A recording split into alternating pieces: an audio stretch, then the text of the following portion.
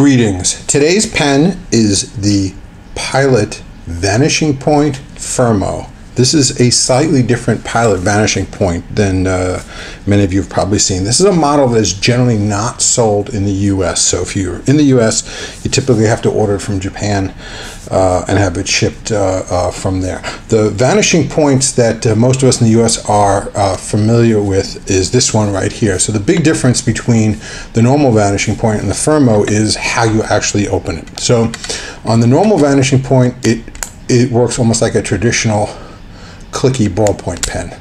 The fountain pen point comes in and out by pressing this button on the back. The Fermo has a twist to open. So you twist the back and you twist it back to retract. Now it's got a spring action, so when you twist it back, you only have to start twisting a little bit and then the spring sort of takes it the rest of the way. So you have a little bit of spring resistance opening and then it closes right back up easily. Comparison to a normal vanishing point is it's a little bit heavier actually. The normal vanishing point weighs 34 grams. I'm sorry, the normal vanishing point weighs 31 grams and the Fermo weighs 34 grams. So it's a tiny bit heavier. It is an all metal pen pretty much. The clip also is quite a bit different than the normal vanishing point. This sort of has more of a swooping effect and has the little upturned lip, which allows you to clip it a little bit easier. The nibs on these are the standard Pilot Vanishing Point nib units, so you can swap them and interchange them. As a matter of fact, that's exactly what I did. This typically does not come with a gold nib, so I swapped it out for a gold nib on another vanishing point that I had that had a body that had some damage to it, so I just swapped the nib unit, the gold nib unit from that one for the steel nib unit that was in this one. In terms of size, here it is compared to a Lamy Safari, and here it is compared to a Pilot Metropolitan, and as you can see, it's pretty much right in the ballpark size-wise of these very popular pens. This is a blue lacquered colored one. The twist to turn knob has sort of a nice textured knurling on it where you can grip to turn. It's got nice chrome trim and a chrome finial on the end. Where the section and the body meet are also chrome trimmed. The clip is all chrome, and the end where the point extends from is also chrome. It would appear to me that the points, the way the point comes out is just about the same distance. If you look compared to the normal vanishing point, look at the breather hole, etc. So it's extending the point pretty much exactly the same amount. You do have the issue that some people don't like. So this is either a love it or hate it kind of thing. So when you grip it, the clip is going to be right there where you grip it. Personally, it doesn't bother me at all. I actually kind of like it a little bit. There are some people that actually despise it. They go to the extent where they'll actually remove the clips from their vanishing points, etc. So this is really a personal preference kind of thing. There's no either you're going to like it, be indifferent with it, or absolutely have that be a deal breaker for you. And that's really just a sort of a personal preference thing. Like I said, these are a little bit tricky to get in the US. Once you have it shipped from Japan, it's not particularly more expensive than this pen. So we're talking about $170, $165 to $180 pen.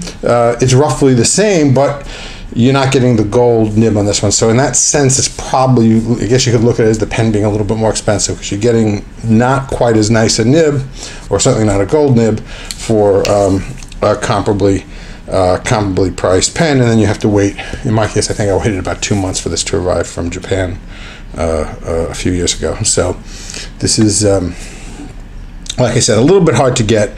But if you like the normal vanishing point, you might like this. This sort of helps mix things up a little bit. One disadvantage that this has over this one is, obviously on this one-handed operation is quite simple. On this one, it's a little tricky. You could practice and get used to turning the knob with one hand, but it's not the easiest thing in the world. So if you're looking to do it with one-handed operation, say for example you happen to be somebody with limited mobility in one of your hands or something like that, this is probably not a better choice, not the best choice. This is probably definitely a better choice for you. So the one big disadvantage of this one is the one-handed operation, while possible, is definitely trickier. Well, I think that is everything we want to say about the outside of the pen. Let's see how this guy writes, and we're going to find that out right now. Okay, what we're writing with here today is a Pilot Vanishing Point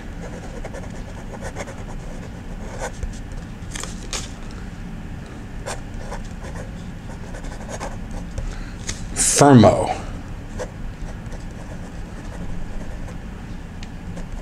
So this is like I said, the different type of opening and closing mechanism that the normal vanishing point has. This is an extraordinarily smooth nib. This is a fine nib, and that's pretty much what it is. Obviously it's a Japanese pen, so the fine is going to be really fine. But this is probably one of the least feedbacky nibs that I have. It borders on being almost a little too smooth. It's sort of almost like slick. It's kind of hard to describe. I do like it. I almost wish it had a tiny bit more feedback. I know it's kind of hard to believe for you people who may like feedback-free pens, but this, I really like the way this writes. Now keep in mind, like I said, this was not the original nib. The original nib was the steel nib. I swapped it out for a gold nib unit, so take that aspect of it into consideration. But obviously these are well-known pens. They're famous for writing really well. They're extraordinarily practical as fountain pens go. In terms of filling mechanism, you have a couple of options here. You could use Pilot proprietary cartridges, or you could use most Pilot converters. You cannot use the Con 70 in this one. Unfortunately, it will not fit. This is the Con 50, which I believe is not made anymore, so you're kind of stuck with the Con 40 or some of the other older converters, or if you can get one off the secondary market, maybe get a Con 50. Pilot converters are not very good, I have to be honest. Pilot makes great pens, but they really need to up their game on the converters. They don't hold a lot of ink. They're just a little clunky, and a lot of people had problems with them. And again, I think that for the level that Pilot manufactures pens, I think their converters really need to up the game on the converters. That's not a controversial statement what I'm making. A lot of people are of that same opinion.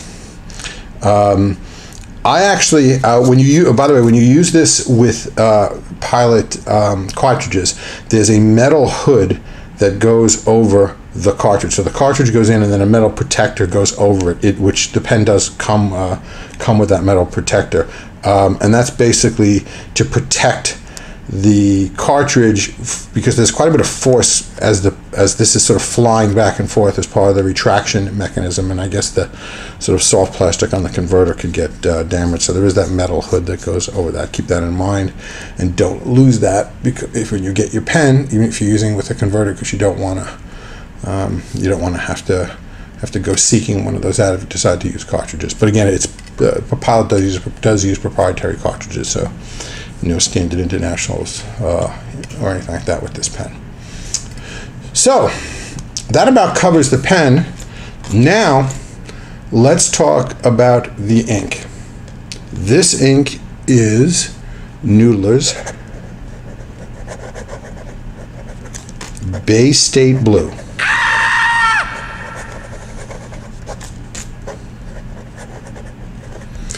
If an ink can be said to be infamous, I guess it's this one. This is a great ink in terms of the color. So let's talk about that for a minute. The color on this is so deep, so saturated, and so vibrant. If somebody told me this, they tested this and it turned out that it was radioactive, I probably wouldn't be shocked. I mean, this thing is just, the vibrancy on this is just not to be believed. The camera does not do it justice. It is just a positively vivid, vibrant, deep, saturated ink. Where the problems come in is it stains and it's tricky to clean unless you use bleach. So if you use a bleach solution to clean it off of something, be it your countertop, your sink, a converter, etc., you will have a problem. The bleach will work and it will work quite well, but it has to be something that can be bleached. If you get it on a piece of clothing and that clothing cannot be bleached, you're going to probably have a problem. So this is a very saturated ink that will stain under a lot of circumstances. Another problem that this ink has is that it does have a little bit of a behavior issue. So it does have some bleed through on occasion. So as you can see on this rhodia paper, it's okay. It didn't really bleed through.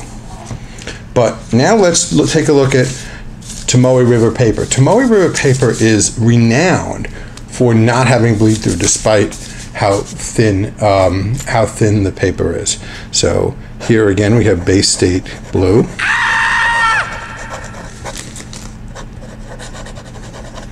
and this is Tomoe River paper. And as you can see, it's actually just coming through a little bit, which doesn't seem like a lot, but on most other inks you would not come through at all. So I'm going to give you a contrasting example. So just as a quick demo, this is Pilot Blue Black.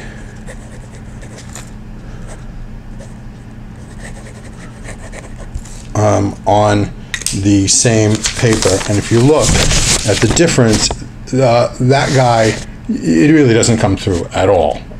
So this is typically what you expect almost every other ink to behave on Tomoe River, but the Baystate blue is starting to come through. So this is a sort of deeply penetrating ink, and depending on what paper you're using it on, you may just want to be careful. So this pen has sort of a crazy reputation of ruining pens, ruining feeds, things like that, etc. I just want to say I have been using this ink for quite some time, so long in fact that I can't even actually remember. In this exact pen, in this Pilot Vanishing Point feed and nib and converter, and it has not damaged it even slightly. Now the converter here is stained, so if I ever want to get that blue color out, I probably would have to run a bleach solution through it, but you know, I'm accepting of that.